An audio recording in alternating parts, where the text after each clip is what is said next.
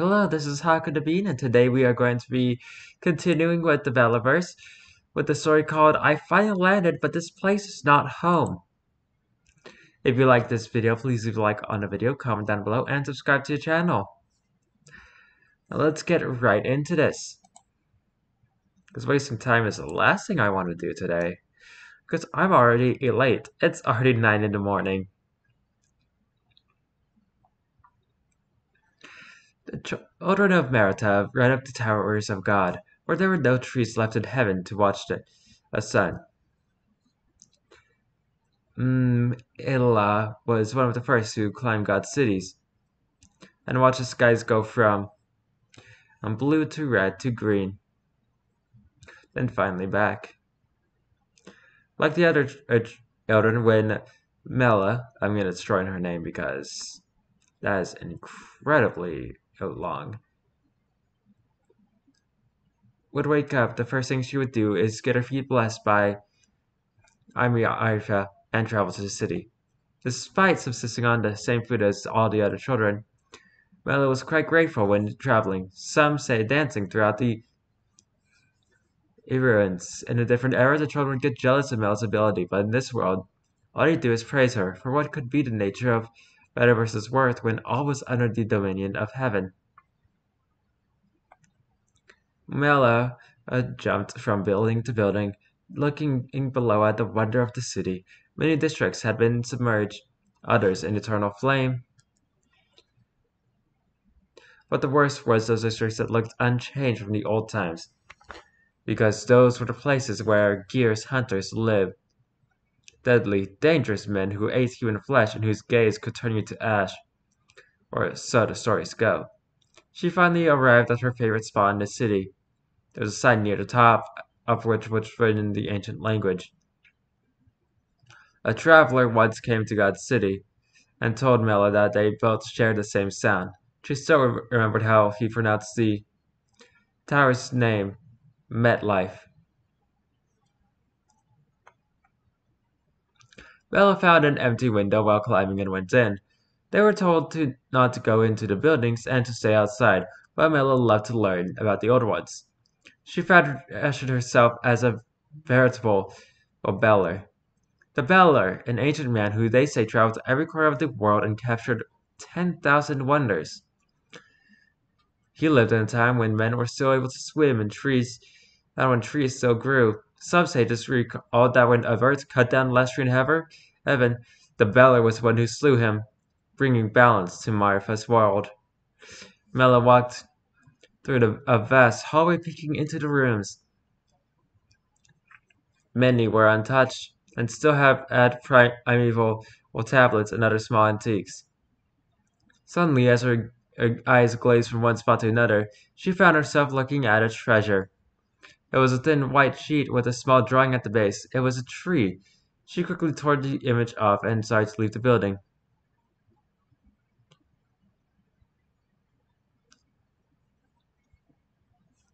Boom! Mela instinctually jumped back and hid behind an office desk. Whatever made that blast was close by, perhaps only one story above or below her. She laid on a dilapidated wooden floor and crawled to the window, sweat on her forehead growing. That last could have been made by anything. A wonder, a god, a tribesman, in the great province of heaven. The priest told the young ones to flee when anything unusual happened in the city. Mela stopped following the cosmic path years ago and vowed to follow the Beller's wisdom. Mela looked over the edge of the window and saw the sound came one floor beneath her. She stepped onto the glass and walked down the side and peeked into that bottom floor for the top of its window. Inside, she saw the cause of the noise. It was a capsule, smoking and shooting sparks like that of a traveling angel. She slid through the window, opening and leaped behind the top old cabinet. A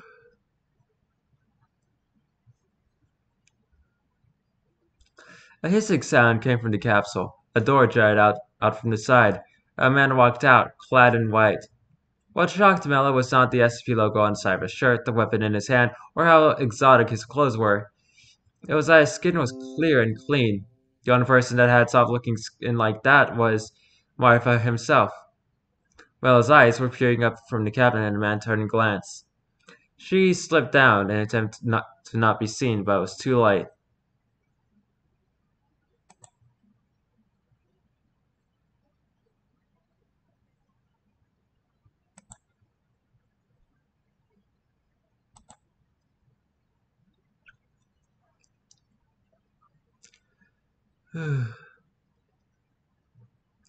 What the hell is that? Thought Lieutenant Sampson. He popped his head out of his lander. Where am I? This doesn't look like Omicron Knoll. His eyes darted around the room. Sampson's hand fumbled around in his backpack until he found his pistol. He was on his way to meet an associate across worlds, but for some reason, the extra traversal jumper he was set and crashed into what seemed to be an abandoned building. There was dust, glass, and overall sense of melancholy everywhere. The desks were overturned, and there was a cracked glass panel to the side. Samson walked out of the jumper, and immediately noticed a shifting figure near an overturned cabinet. He held up his pistol.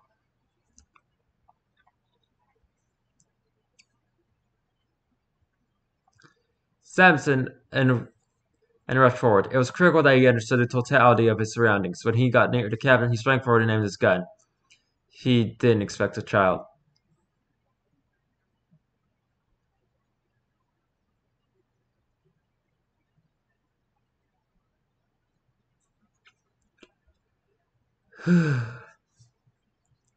He could tell that it was a girl, but barely. She wore dirty rags and had a cloth covering a large portion of her face from her mouth to her neck. What was most intriguing were a number of carvings engraved on her face. There were four letters: M on the forehead, E on the left cheek, L on the right cheek, and A on her nose.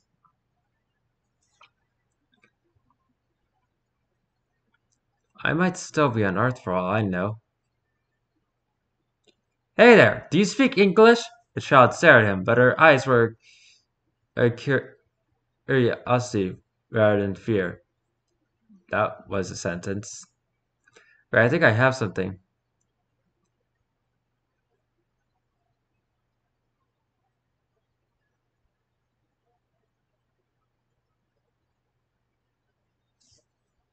Simpson flipped off his backpack and opened the zipper. A simple movement frightened the child, so sorry to slide back. Don't worry. Shh, spoke Emerson, trying to act soft. Something that would shock the boys back home. Out of his bag, he pulled out a bar of hardtack and stepped into. He put one half in his mouth and held the other in front of the child.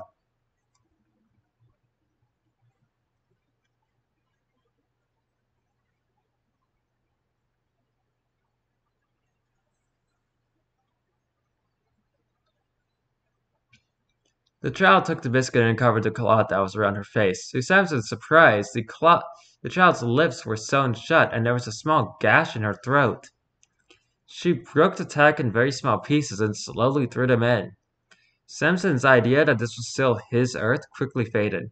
The child leaped over the cabinet and went near the capsule. She stared at it for a while and Samson came over. Her eyes glanced at the capsule and they stopped at an unfamiliar image. A double circle with three prongs pointing inward with three edges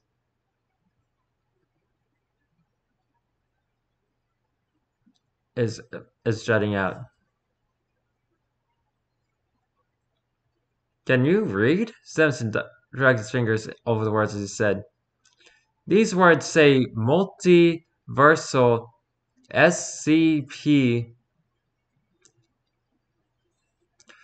Mella's ears perked up. Before another word could be spoken, she lifted in front of Samson and in one hand grabbed an arrow and suddenly it pierced the air around them. For Samson, time seemed to move down and realized that they were just attacked.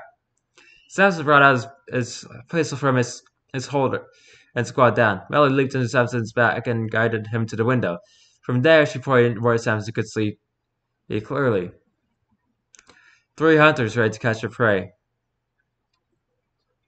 Finally, some good fun, laughed the lieutenant. The lieutenant surveyed the ground and found an overturned car. There were only 2 or 3 stories above the ground, so he thought he could make a jump, so he did.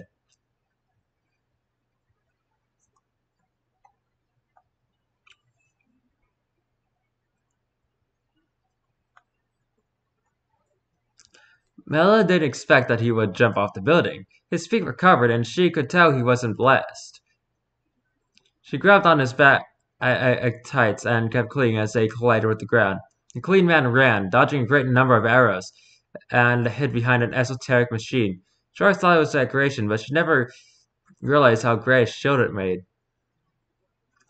As the arrow started to batter the machine, the clean man started to speak words, but like before, she understood none of it. She peeked above the shield and saw the three hunters. They wore black cloaks, their faces covered in dark red paint. Two held bows and one was barehanded.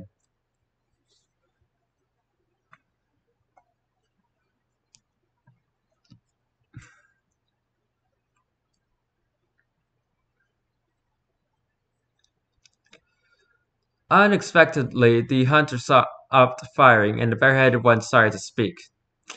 Lo, there are two things in the world, gods and men. If you are men, then you will die. If you are gods, then we will die. Let us live, die, and repeat the pattern forever. For we are sons of Gear. The clean men looked over the barrier fighter's mystical weapon at the hunters. Movement, fast and light. That is what Ella witnessed as the lead hunter grabbed the metal chunk that the clean man's said the barehanded hunter as he closed his eyes. Gear blesses us today. One more lamb for the slaughter. The clean man said a few words to himself, then ran with his eyes closed. He raced through the debris with instincts as his only guide. Bella hung on to the man and looked back as the three hunters chased after. One took the air, one under the ground, and their leader stood still as if waiting for other men to come to him. To be continued. I believe we're missing a lot of context for what happened since this and the time of the Beller. Because as you know, the Bellerverse actually takes place a long time before this. Sometime between the Beller getting his name and him becoming any sort of legend.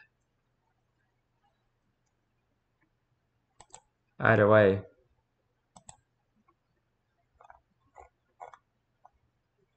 that was I finally landed, but this place is not my home.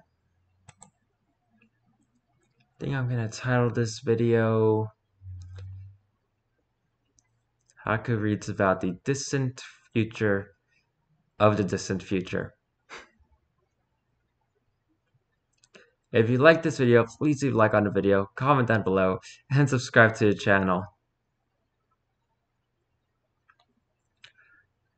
I don't know what I'm going to be doing tomorrow, but I have a strong suspicion that it's going to be more Bellerverse.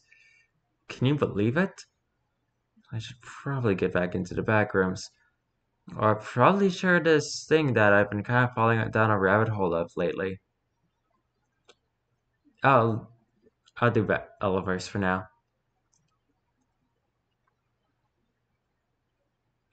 Anyway, see you tomorrow. Until then, goodbye!